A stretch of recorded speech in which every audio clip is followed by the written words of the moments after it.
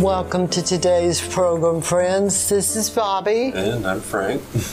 And we have a program today that's a little unusual, a little out of the norm of what we have been bringing. But I know it's God's will for us to bring it to you. And it's really blessed me especially, and I hope it'll bless you. It's called A Merry Heart Doeth Good Like Medicine. A merry heart doeth good like medicine. There's so many things that a merry heart does to our body. A merry heart, to start off with, it soothes our attitude so that we can respond properly to people. Medicine often reduces pain, and a merry heart does the same thing. A merry heart reduces the pain of hurt feelings, failed expectations, and misunderstanding. A medicine also makes one feel better, especially when an infection is removed.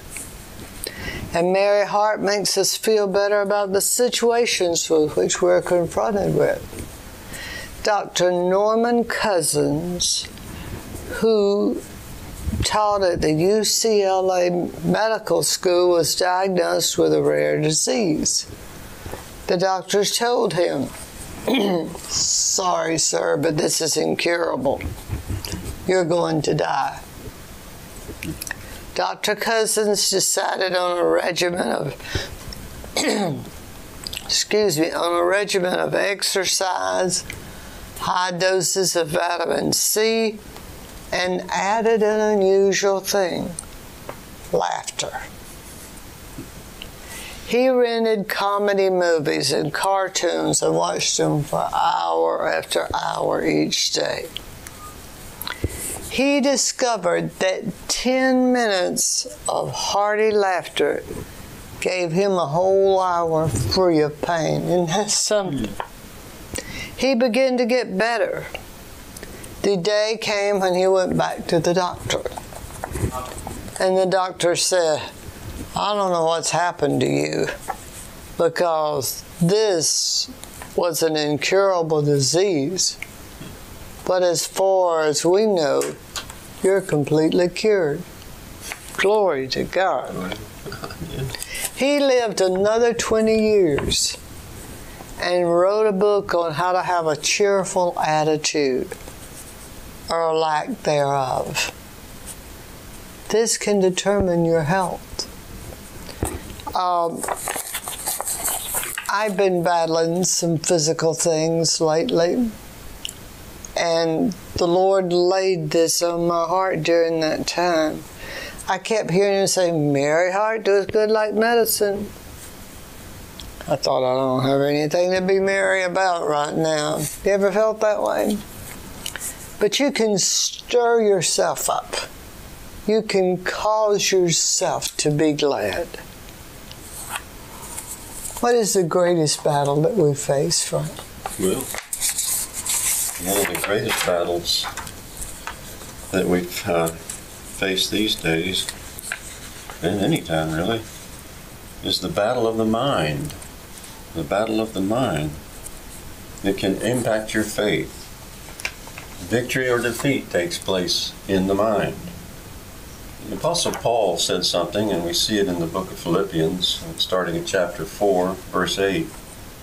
"Finally, brethren," or brothers and sisters, "whatsoever is true, whatever is noble, whatever is right, whatever is pure, whatever is lovely, whatever is admirable, if anything is excellent or praiseworthy," he says, "think on these things, and the God of peace will be with you."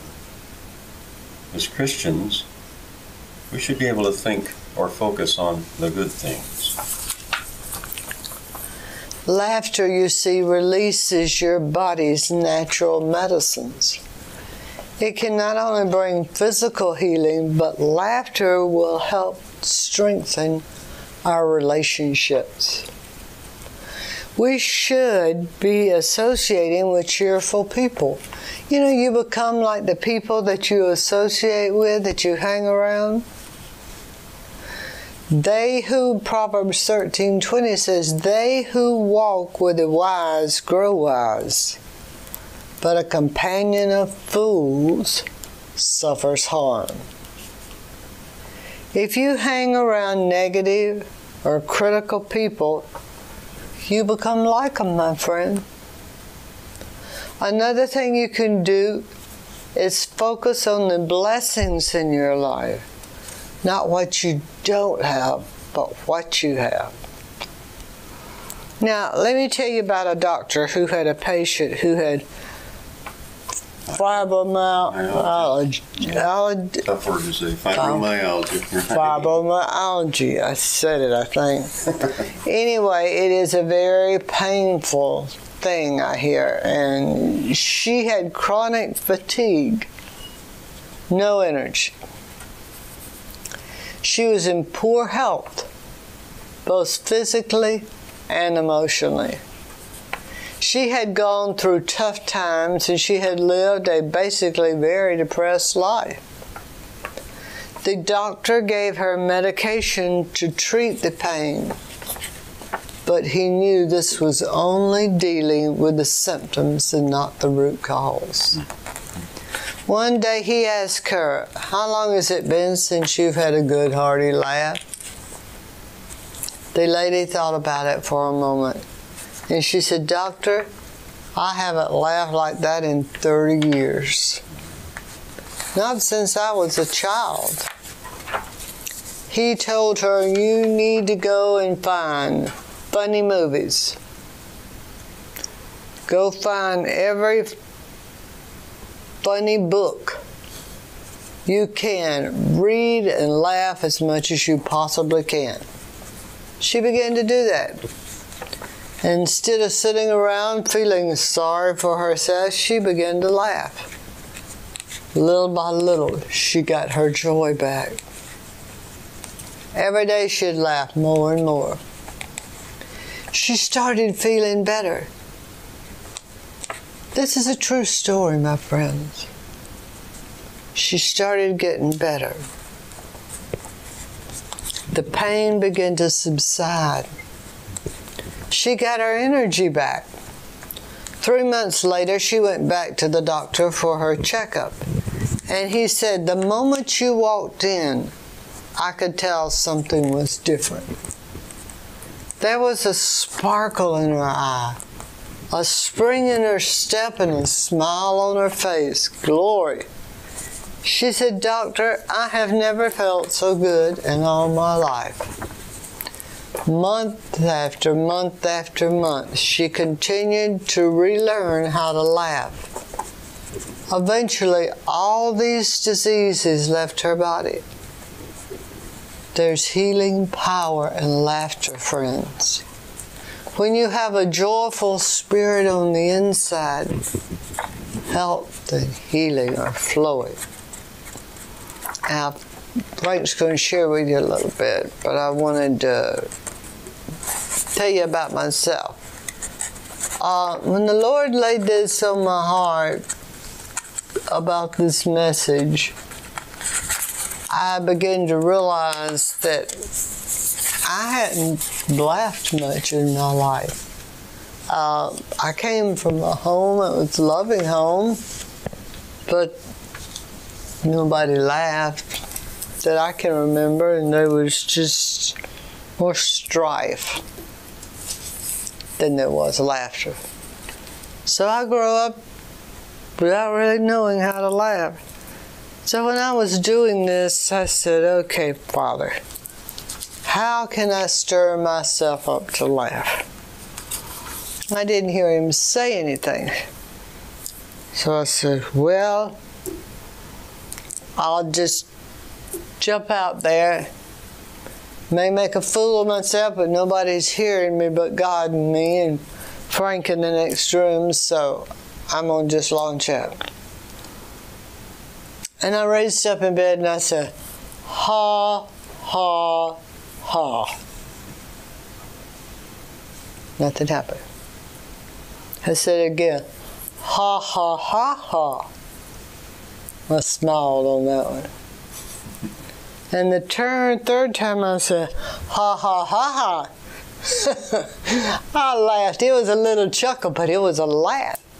So I thought, you really can stir yourself up to laugh. Share it, Frank, with us. Well, they've found that through research that every time you laugh, it can actually boost your immune system. Tension can leave, creativity can come, and if you work on laughing each day, it can also help reduce blood pressure. If you stay on that prescription, the doctor says, and laugh a little each day with a happy heart, having a cheerful mind, you'll even sleep better. I want to give you some scriptures here. Hold that spot. Don't lose that spot. Let me mark it right here. There, I found 3 places in the book of Proverbs that deals with cheerful heart, or a glad heart, or a happy heart. We see it in Proverbs chapter 15 and verses 13. Proverbs chapter 15 verses 15, and Proverbs chapter 17 verses 22. And I'll start with the 13. A happy heart makes the face cheerful, but heartache crushes the spirit. And there's several translations here. NIV, New Living English Standard, of course King James, where he says, a merry heart maketh a cheerful countenance, but by sorrow of the heart the spirit is broken. So many times with the opposite of a happy heart, you find it says heartache crushes the spirit is crushed, spirit is broken. So many times all through those various translations, a broken spirit. You see how it goes? Now here at Proverbs 15:15, they take an opposite approach on that. All the days of the oppressed are wretched, but the cheerful heart has a continual feast. And that's used so many times throughout these various translations, a continual feast. All the days of the afflicted are evil, but he who is of a merry heart has a continual feast. And it goes through there. The Amplified says, all the days of the afflicted are bad, but a glad heart has a continual feast regardless of the circumstances. Cheerful heart, continual feast. Now in Proverbs 17 and 22, a cheerful heart is good medicine, but a crushed spirit dries up the bones. Another translation, broken spirit saps a person's strength. A crushed spirit, or a broken spirit again, dries up the bones. All through. What I see here is a lot has to do with attitude. Attitude. And if nothing else, that's one thing you do have control over. You can have control over your attitude. I want to quote a fellow here that works in a cancer center. His name is Satterwhite, and he works at the Roswell Park Comprehensive Cancer Center. He's what they call a patient engagement specialist. He designs and facilitates communication and customer engagement programs to help focus the patient and the family experience. And he's also a prostate cancer survivor. He was diagnosed with the disease in 2007. Now he shared that humor helped him navigate away from emotions that can sink you into pity or lead you to more despair. Okay? He points out that children, on average, laugh about 300 times a day, whereas adults, on average, only about 15 times a day. If that. Yeah, if that much. we often are simply missing out on the many benefits of laughter. Studies show that laughter decreases our stress for about 45 minutes thereafter. You mentioned that in your study. Yeah. This can lower cortisol, which can end up boosting the immune system. Now here's something he quotes from the National Cancer Institute. They have released studies about how humor therapy actually reduces pain and stress. And Bobbie's stories brought out that aspect to it. And here's something from the Mayo Clinic. They share how laughter increases oxygen flow to the lungs and the heart. That can only be a good thing. Okay? If you laugh, you're going to get more done. You'll have more energy. So if you're not getting much done, you think just start laughing, because you'll have more energy to get things done. It's like you said, you'll sleep better too. Having a cheerful mind is going to cause you to sleep better. You'll be more creative. Even some areas of chronic pain and fatigue that you've had for so long, they'll just go away. The more you laugh, the more they'll leave. Hearty laugh relieves physical tension and stress, leaving our muscles relaxed. Laughter decreases stress hormones and increases your immune cells and infection-fighting antibodies. Isn't that amazing? Thus improving our resistance to disease. Laughter improves the function of blood vessels and increases blood flow. It fights antibodies. Laughter is healthy. Laughter appears to be an especially important ingredient in recovering from life-threatening illnesses, improving our resistance to disease.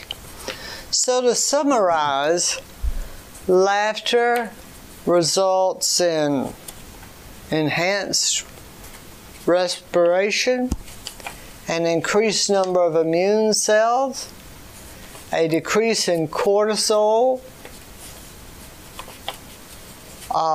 an increase in endorphins, which help relieve pain, reduce stress, and improve your mood.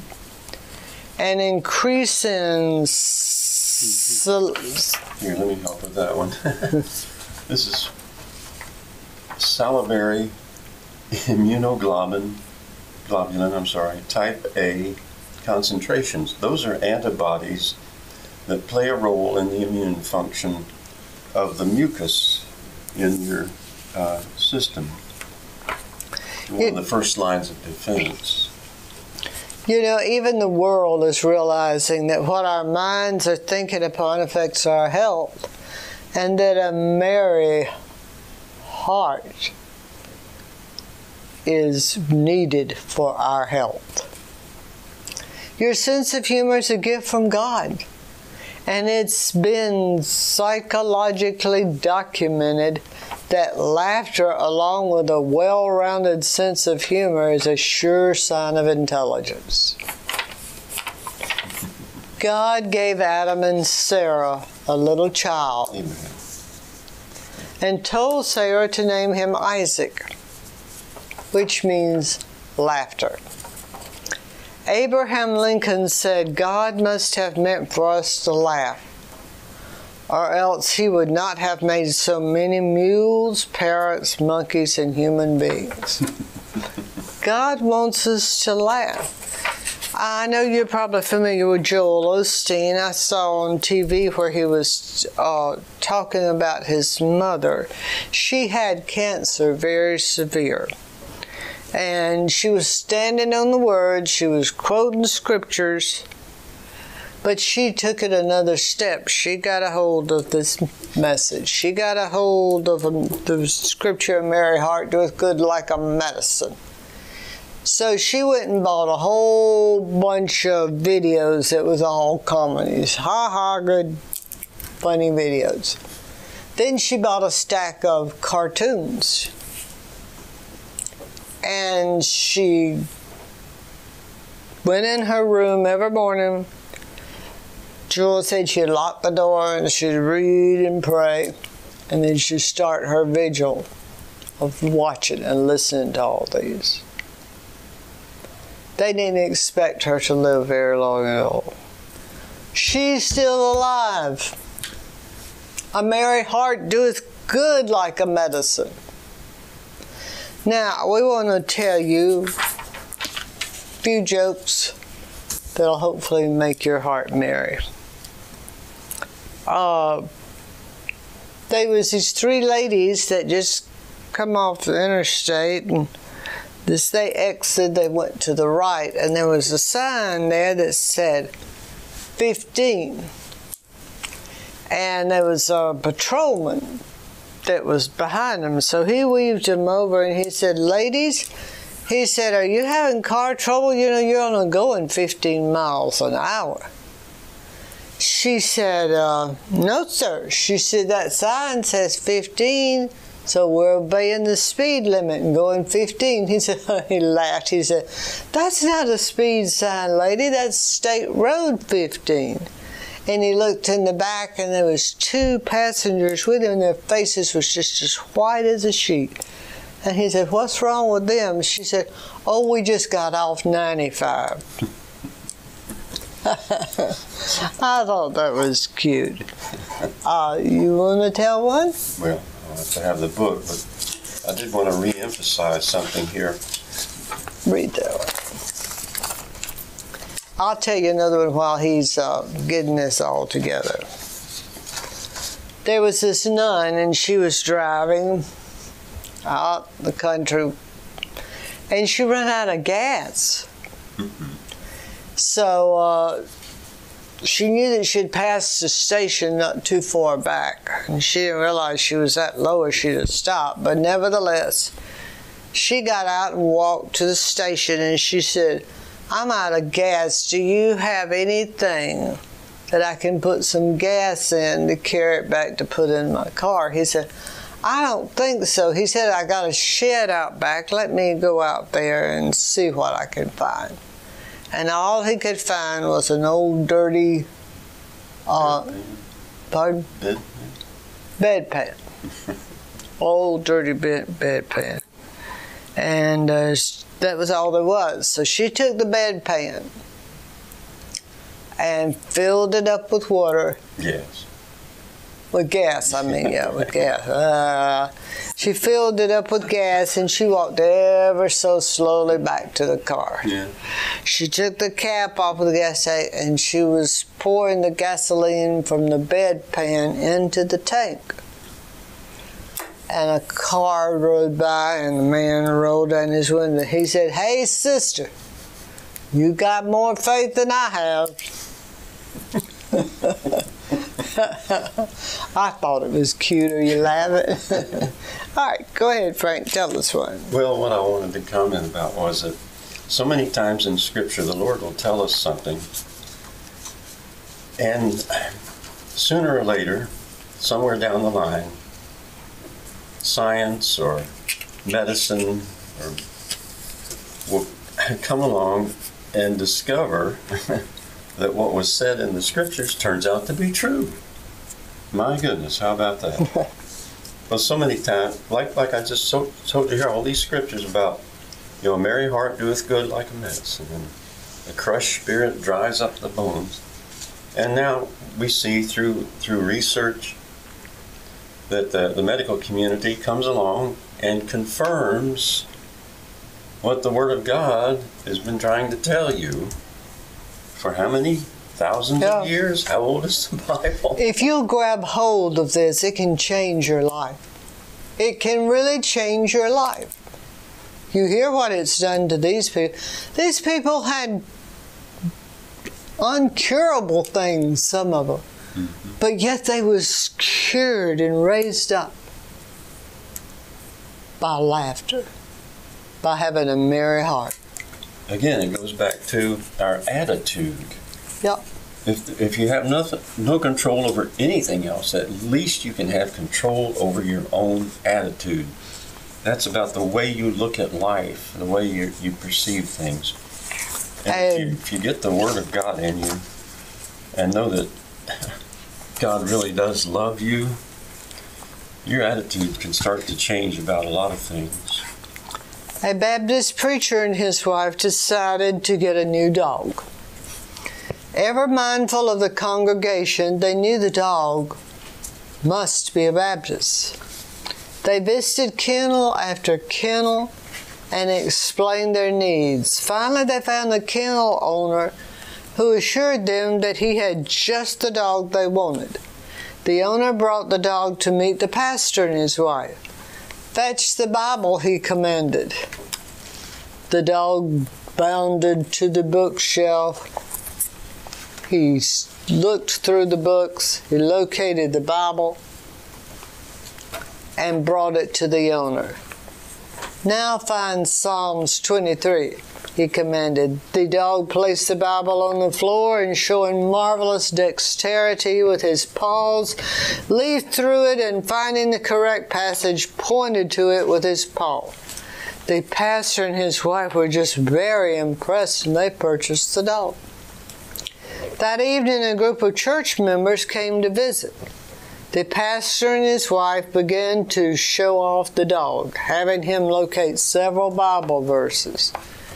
The verses were very impressed. The visitors were very impressed by the dog. One man said, "Can he do regular dog tricks too?" "I haven't tried yet," the pastor replied. He pointed his finger at the dog. "Heel," the pastor commanded. The dog immediately jumped on a chair, placed one paw on the pastor's forehead, and began to howl. The pastor looked at his wife in shock and said, "Good Lord, he's Pentecostal." A little in-house joke there. Time to wrap it up. Laughter is medicine to the soul. Amen. Uh, We're going to have to wrap it up. It's time for us to go. We're about out of time. I hope you've been blessed by today's program. If you'd like to have a copy of it, we'd love to send it to you. Just let us know. If you can enclose a donation to help with the ministry, it would be greatly appreciated. But if you don't have it, we'll send it to you anyway. So, this is Bobbie. And this is Frank. God loves you, my friend, and so do we.